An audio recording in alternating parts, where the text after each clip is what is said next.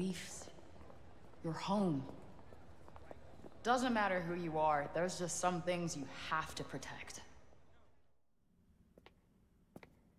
But what do you do when the world fights back? Guess I know now. Wish I could go back in time and tell myself. But I was not ready to hear it.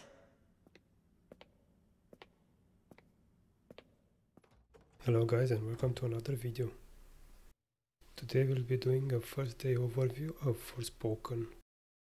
In this game you'll be playing as Frey Holland, a young woman who is transported from New York City to the fantasy world of Asia.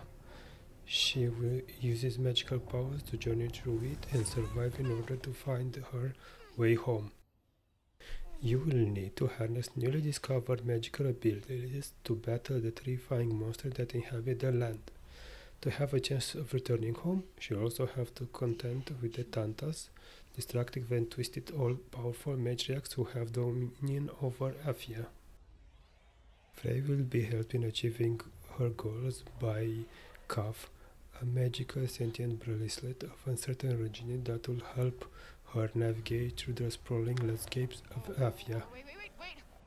The bosses of the game will be the magic-wielding corrupted matriarchs of Asia, known as the Tantas, who were once beloved rulers of the land and were beloved by their people, who enjoyed lives of plenty under their guidance until the arrival of the break. It wasn't until one day, without warning, they mysteriously become oppressors, become aggressive and hateful.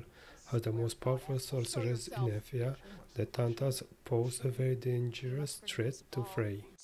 So Forspoken is an open-world action role-playing game in which you will perform parkour-like actions related to both field exploration and combat. I think this part sets it apart from the other open-world RPG games. Another thing that sets it apart from other games, but not all, is that in this game you'll be using spells and items instead of weapons and armor.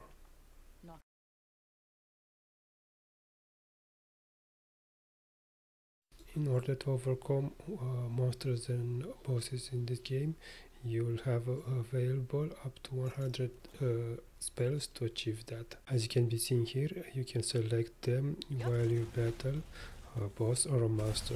You have a wheel and you can choose what is best suited for the current situation. Couple this with the parkour-like movement and it's quite fun.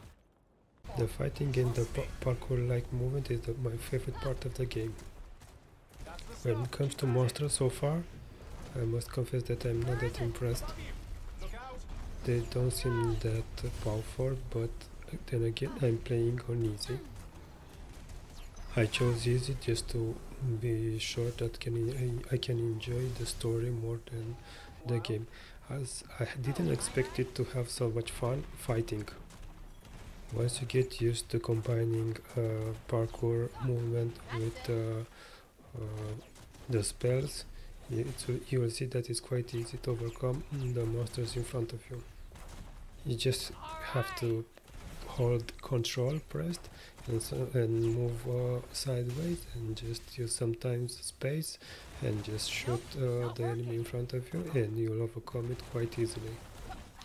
I'm not sure if this applies to the other difficulty as well, but for easy this works quite well. If you pay attention during some fights, you'll hear Cuff helping you in the sense that suggesting what you should use.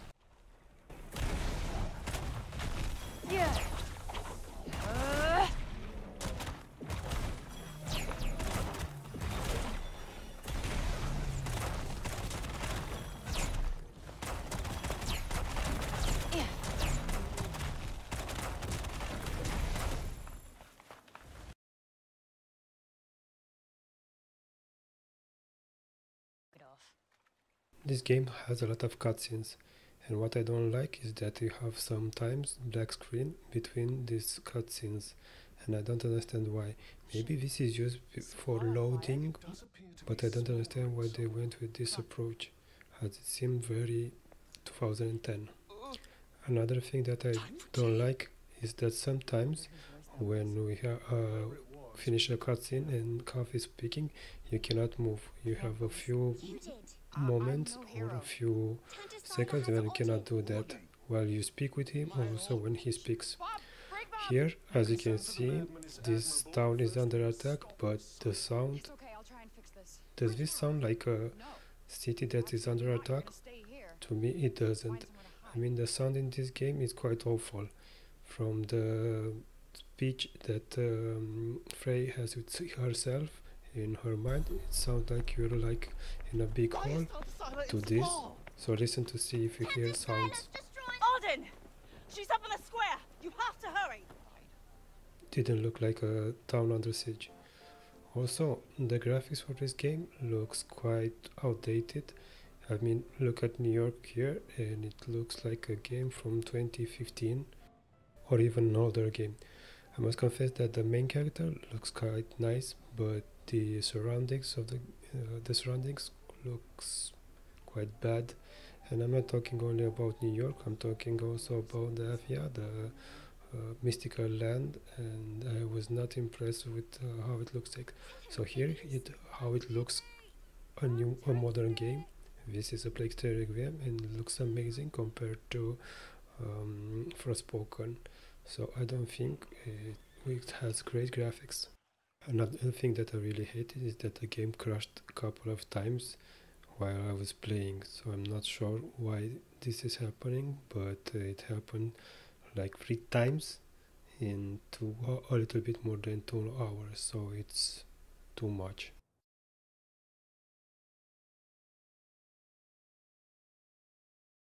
So I played the game for almost 2 hours and I must confess that I enjoyed the most fighting.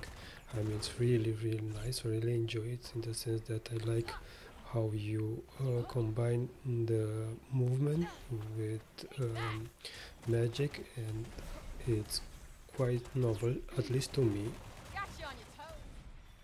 Another thing that I like is the effects, the particle effects when you're fighting.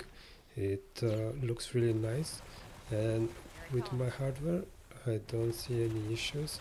I mean, I was expecting a little bit more stutters, but it seems that it's working properly, so no issue there. And this actually I enjoyed as well, that way that you can move in this game. It's quite unique and it's novel to me, like I said, and I really enjoy it. The story seems to be a little bit more interesting as you progress further into the game, but I haven't played that much to actually tell if it's good or not.